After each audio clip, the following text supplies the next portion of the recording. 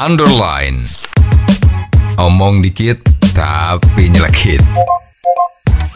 Bersama Om Bob.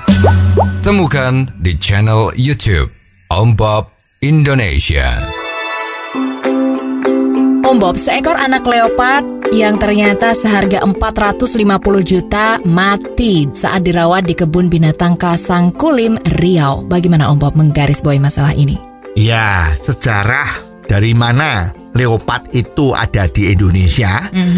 Ini leopard karena asalnya dari benua Afrika sana. Ya. Konon memang ini dibawa ke Indonesia, dibeli dengan harga 450 juta rupiah. Ya.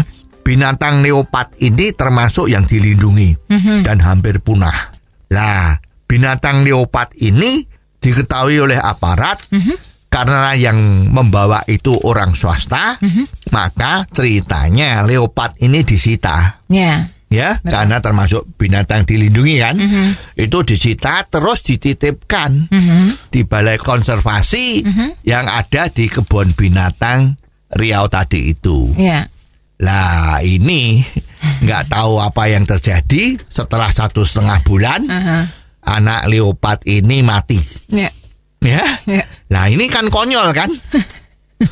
Ya, pemerintah punya nafsu untuk melindungi binatang itu, tetapi begitu dititipkan di kebun binatang sebagai badan konservasi, itu malah mati. Ya. Kejadian ini sepertinya nggak cuma sekali. Banyak itu kebun binatang tuh yang matanya kurus-kurus. Ya, kalau ada orang hutan juga, wah kurus kering nggak karuan ya. Kalau dulu ceritanya itu kan sudah ketahuan kan, bahwa ternyata jatah makannya dikorupsi sama petugasnya. Nah, sedangkan kalau kita lihat itu ada anak macan yang diopeni, artinya dipiara atas izin aparat oleh orang-orang swasta, seperti yang ada di rumah makan di Semarang. Itu ada 2 atau 3 ekor macan Sumatera yang sehat. Karena kalau swasta itu sudah mau memelihara binatang langka ini, pasti dipelihara dengan baik. Orang kaya pasti punya uang untuk belanja maupun periksa ke dokter hewan kalau sakit, sehingga binatang-binatang liar yang dilindungi, yang dititipkan ke orang-orang swasta itu bisa hidup dengan baik. Bahkan ada yang beranak pinak. Kan itu membantu pemerintah. Betul. Nah, daripada sekarang ini leopard itu kan binatang yang sangat bagus, sangat langka. Harganya 450 juta. Bayangin tuh orang swasta udah beli di sana, ya kan? Maksudnya tentu juga akan dipelihara di rumahnya supaya menjadi koleksi yang bagus. Nah, tetapi malang tidak bisa dihindari, ketahuan sama aparat. Nah, aparat juga tidak kompromi kan, pokoknya ini menjalankan aturan, kan? Nggak boleh. Ya dah, terus diambil, dikasihkan kebun binatang yang tadi itu.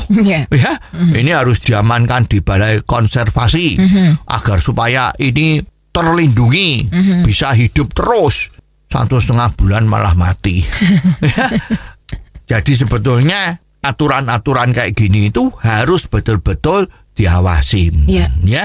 Jangan mentang-mentang cuman menjalankan hukum atau aturan, tetapi tidak menyelesaikan masalah.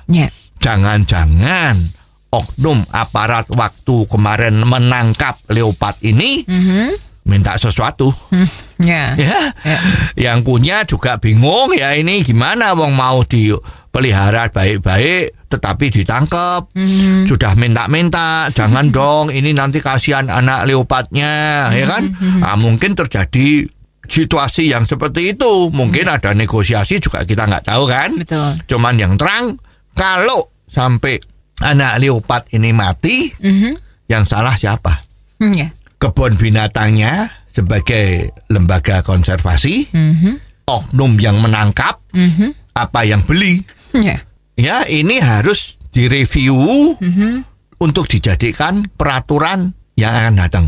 Yang benar ini seharusnya bagaimana, Om Bob? Ya, kalau dipikir bahwa binatang langka yang dilindungi ini sudah ada di tangannya orang swasta, ya itu dicatat.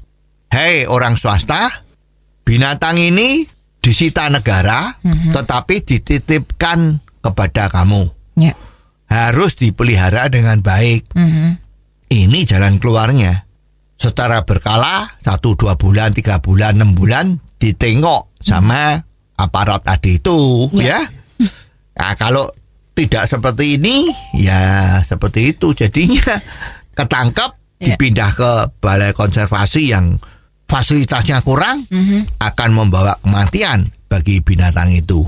Ya, jadi jalan keluarnya adalah seperti itu.